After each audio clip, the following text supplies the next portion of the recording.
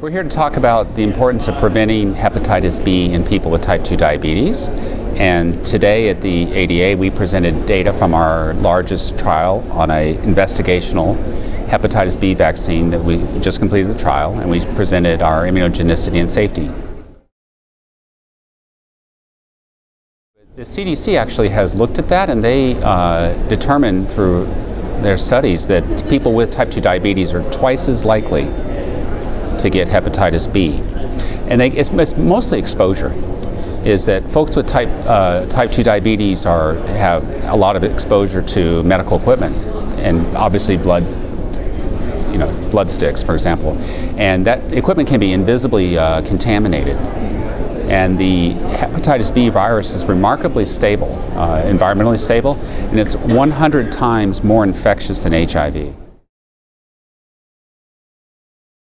Certainly, if they develop hepatitis, then they would need to have specialist care, of course, to deal with, particularly if they develop acute hepatitis or any of the sequelae of hepatitis B infection, which unfortunately aren't very, they're cirrhosis and hepatocellular carcinoma, cancer. So obviously they would require treatment. The most important thing is to prevent it, by far.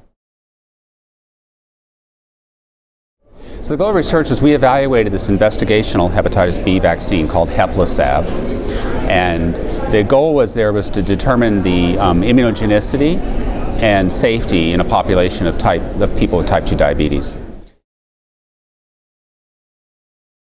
For the immunogenicity results, we showed that people in a study, we showed that the seroprotection rate for people who received Heplisav was 90%. Versus 65.1% for the active comparator, which was an existing hepatitis B vaccine, Injirix-B.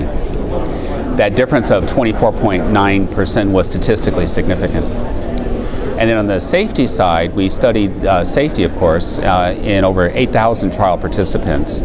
And the rates of adverse events, serious adverse events, and deaths were similar between the two vaccine arms. Any adverse events that were considered to be immune-related were evaluated by an independent and blinded Safety Evaluation and Adjudication Committee, or SEAC, tough acronym, and they found that none of those events were related to vaccination.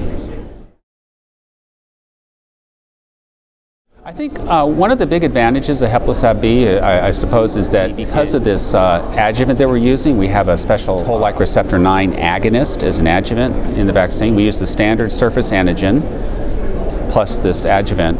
This allows the vaccine to be administered in 2 doses over 1 month. Existing vaccines are 3 doses over 6 months. And we know that people have a difficult time getting all 3 doses. In fact, the CDC's Vaccine Safety Data Link study showed that only 54% of people who start the 3-dose regimen complete it within a year. The Heplisav-B is specifically for hepatitis B prevention in adults. It will be more than just people with diabetes, but this is a diabetes meeting, and that was the focus of today. One of the reasons is that the hepatitis B remains an important public health problem and challenge.